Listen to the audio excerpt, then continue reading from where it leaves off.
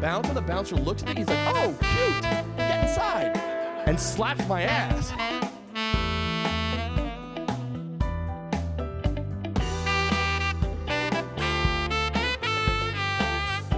Hey everybody, thanks for joining us. Welcome to Rise of the Comics. I'm your host, Scotty Aceman.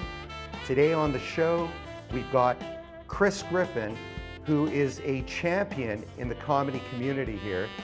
Out of 132 comics, he won the Vancouver Yuck Off just this past summer. Chris runs a great room every Wednesday night, Corduroy and Kits, and I recently sat down and had a chat with him. Check it out. I think I don't have to fake that I love comedy or be like, or I'm not sure if I'm supposed to swear, but you can cut that out. But be like, that's fine. Yeah. But like, just be like, oh, I got to do a show tonight. I'm never like that. I'm always like, sometimes I'm tired, but once I get here, it's something I look forward to, and a lot of my friends come down and do it. And I want it to, the ultimate goal was just have it where any headliner, whether they're from out of town or in the city, want to work on stuff or crush a showcase set, they could just come in, no questions asked. And it sort of turned into that. Start more and more, like the Urban Well was. I've never saw that, but I heard about it. And I actually saw Kevin Nealon at the Urban Well. That's about 20 years ago. Yeah. You weren't alive then, or you were a baby. I'm 35 years old, man. Old man, right. Well, something else I wanted to bring up, because you touched on it. This is a quote. We're all just following our hearts.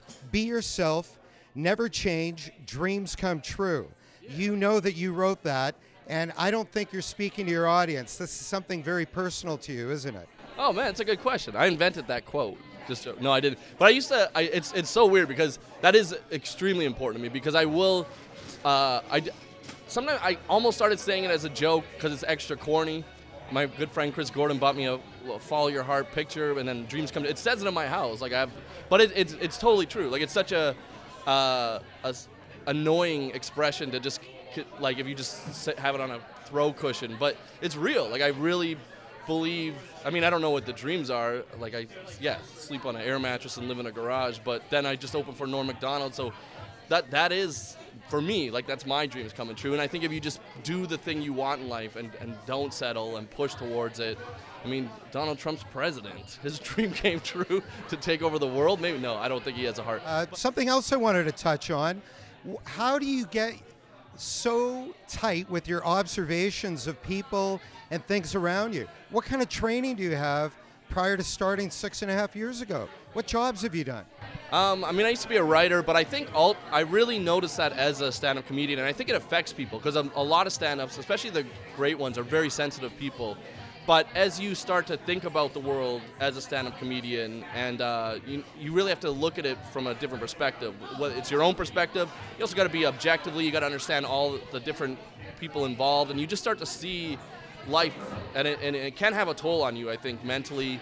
I notice a lot of comics have anxiety, and my anxiety, I never used to have any, and now it's increased, but I think it's because you're just so in tune with the world, you're looking at it in that way, and I mean, with just people on my Facebook and the way they react to the news, the comics versus normal people, it's different, but I think that skill is something that is invaluable. That's what makes you the greatest comics, like the way Louis C.K. can look at the world, or Chappelle's going to be, the way he does his thing, that's just a norm too. It's just amazing when I see them do that, and I'm only 6.5 years in. But I think that's what makes a great comic, is a way to look at a situation that's maybe scary or some other feeling, and then make it funny. Just take the spikes off and be like, this is really what it is.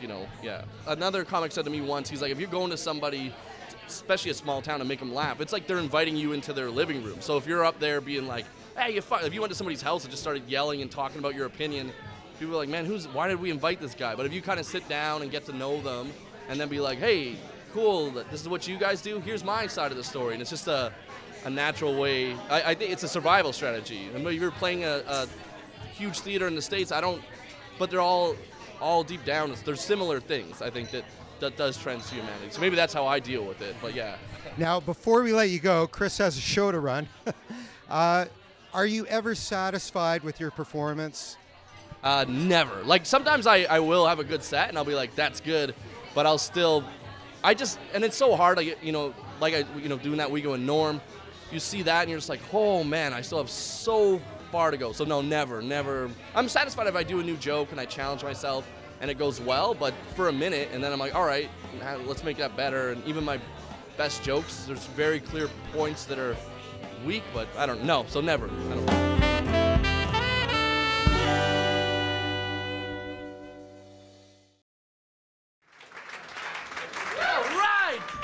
Yeah! My goodness, Vancouver. My name is Chris. I am originally from Calgary. Well, see you later, dick. No, I get that. I didn't know. I moved here years ago, but before I moved, I didn't realize that pretty much the entirety of BC just hates Alberta. And it used to make me so mad. I'd get so upset. They'd be like, you're all rednecks. I'm like, no, we're not. But I have to go back a lot for comedy. And even my best friends are like, oh, man, I got super wasted last night. Fucked up, slept in the dumpster. I'm like, fuck. Just give me a break for 2 seconds. But it's good that people are drinking because where I come from, that's life, man. Booze is everything. That's how you make friends, right? You're just like, yeah, and hey, yeah, right? Yeah. It's how you fall in love. You're like, yeah, man. It's how you start a family. You're like, yeah. Forget to pull out. It's how you raise your kids. You're like, have a shot, you little shit. Everything is booze. I moved to Vancouver. I'm like, I got no friends. Let's make some friends. So I go to the bar. I'm like, pitchers for everyone. Shots. Let's get fucked up. And everyone's like, whoa, man, calm down. Carbs. I'm gonna die in fuck. Damn. Like, just have some quinoa. And a key bump. There's the coke, guys. But I'll tell you a good story about Calgary, though, because I have my one friend, his name is Brandon, and he's gay. I'm from Calgary. And I love saying that sentence in Vancouver versus Calgary, because I say it here, I'm like, he's gay. And everyone's like, oh, and I'm like, from Calgary. And they're like, fuck. But if I say it in Calgary, I'm like, he's gay. And everyone's like, ooh. And I'm like, from Calgary. They're like, yeah, butt angle flames. So last time I'm there, I'm doing a show ends at 10 p.m., me and Brandon, and we have a house party at midnight, so we got 2 hours to kill. So I'm like, man, what do you want to do? Do you want to grab a drink? He's like, do you want to go to the gay bar? Now I'm straight, never been before, but I heard good things, and I fucking love dancing. So I was like, yeah, I do. He's like, oh, right. So we pull up, the lineup is around the block, right? I got negative right away. I'm like, fuck, this is gonna take forever. He's like, no, trust me, we get in the line, it moves like at walking pace, like it's like fast. So he's like, get your ID ready. I fumble it out just in time, give it to the bouncer looks at it, he's like, oh, cute, get inside, and slaps my ass. I was like, yeah, good start, yeah. We go in, Brandon's not drinking, he goes to dance. I go to the bartender's there, I'm like, hey man, I want a double vodka Red Bull, I'm getting into it tonight. And he's like, yeah, and he leans over the bar and like pets my beard like this. And he's like, hey, I haven't seen you here before. I was like, no, it's my first time. He's like, well, I'll tell you what, first drink's on me. I was like, what magical place is this?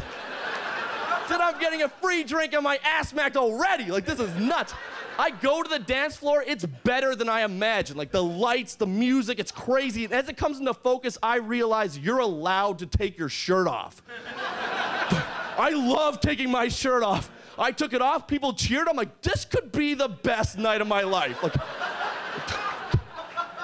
but then I saw there's like this glass cube, like raised, it's like a shower stall raised up. But there's no water in it. There's just a wasted chick inside just dancing. She's like, yeah. And then the bouncer comes up. He's like, hey, honey, you know the rules.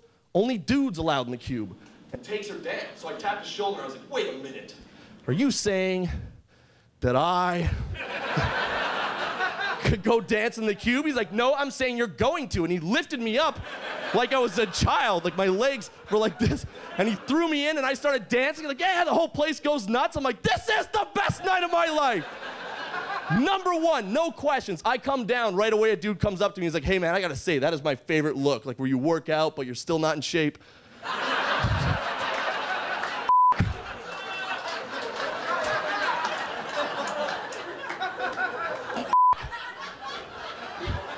Good call. He's like, but you got nice eyes and here's a drink. I'm like, yeah, you're back in. he's like, hey man, my name's JJ. I'm like, hey JJ, I'm Chris. Nice to meet you. And he's like, hey Chris, nice to meet you too. He's like, time for the big question here, big question. He's like, okay, now based on the voice, I would say straight. But he's like, based on those pants and that dancing, super gay. What is it? And now I didn't want the drinks and compliments to stop. So I lied, like, you know what I mean, ladies.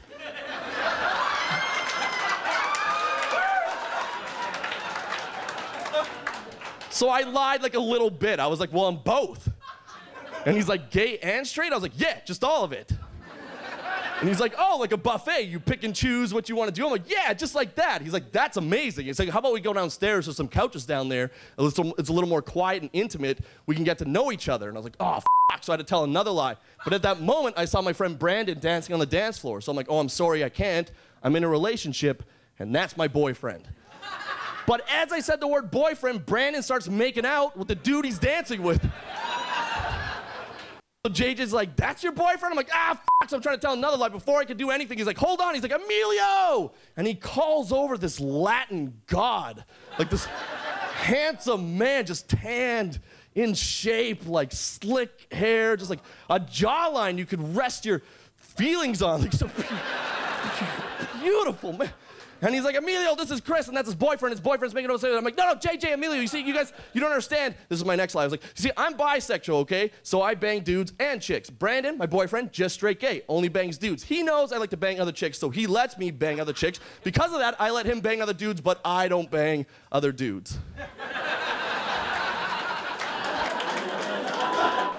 That was my... And he's like, you don't get to be a part of that? I'm like, well, it's never really happened exactly like this before. And he's like, I don't know, sounds like bullshit. He's like, we're gonna talk about it, but first we're doing some shots and some drinks. And I was like, yeah, like, what is it? So we go. Meanwhile, Brandon has no idea what a lying piece of shit I am this whole time.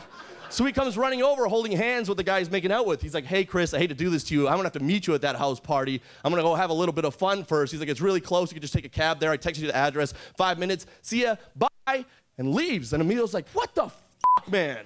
He's like, here, take this pill. And now my night is crazy. Like, I just love everybody. I'm feeling things. I'm like, this is good. I was on the dance floor. The DJ said my name over there's like, Chris Griffin's in the house. I'm like, holy fuck, how does he even know my name? I felt like Kanye West, man. I was like, this is nuts. I was on Emilio's shoulders, but backwards.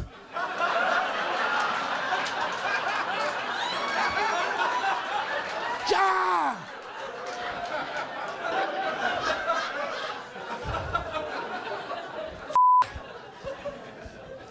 2 hours later, we're back downstairs on the couches. Me and Amelia. No, I had my shirt back. Separate couches. And then, and meanwhile, Brandon's texting me from the party. He's like, hey, Griff, you gonna make it down? I'm just lighting him up. I'm like, you don't deserve me. He's like, what the f?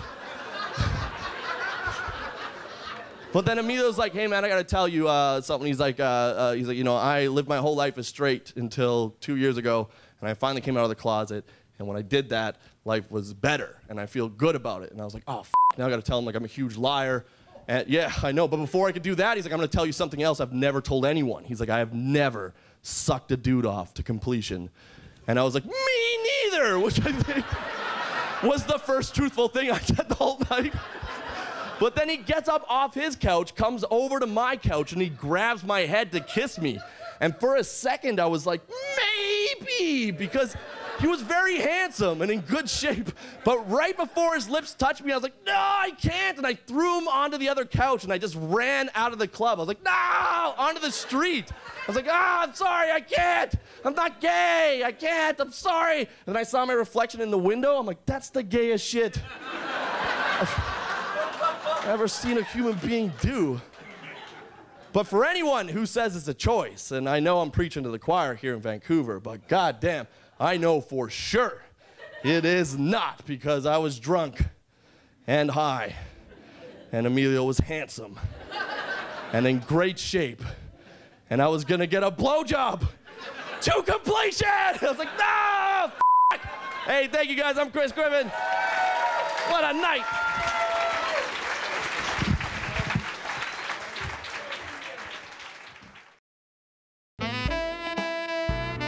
So, Jonathan, tell us a little bit about yourself. How long have you been doing comedy? Well, I used to be an engineer, and then I got... That's funny. Yeah? and then I got a concussion. Okay. So now I'm a comedian. Yeah, I mean, I've always had a hint of darkness to my comedy. I mean, I grew up unorthodox. I had a rough upbringing, so when that happened, it was hard at first, but then a few months went by and I'm like, all right, let's use this. Let's make this funny. So I have used it on stage. I used it on stage actually here at the competition last year. So, I mean, comedy's just a beautiful thing. I think that the comedy's always the first step forward. Does that make sense? Yeah. You know what I mean? Like if you watch comedy from 5 years ago, you go, oh, geez, they were ahead of the curve, weren't they? I think we help people understand what's coming or what's changing, and by doing it in a funny way so they can receive it easily. So people are getting their news from stand-up comedy. Yeah. So support live stand-up comedy. That's Support what we're comedy. saying. I was reading up on you earlier that you are voted by the Georgia Straight almost every year as being the best comic in the city. How is that possible? Who are you sleeping with at the Georgia Straight? I think it's been 1 year, so it's not really that big of an accomplishment. You make it sound like it's been like 50 years. I'm trying to make you look really good, yeah. It's been 1 year. Nice, okay, it's 1 year. Now, I know you're fairly big on Twitter, and I read that you have had some tweets that were shared on Jimmy Fallon, right? Yeah. So, do you remember what some of those tweets were? It was one where I went by the drive-thru and I ordered my order to a garbage can. And the other one was me talking crap about my wife's work, where at the bank I set my password as something completely inappropriate. So, Did that get you kicked out of the bank, or?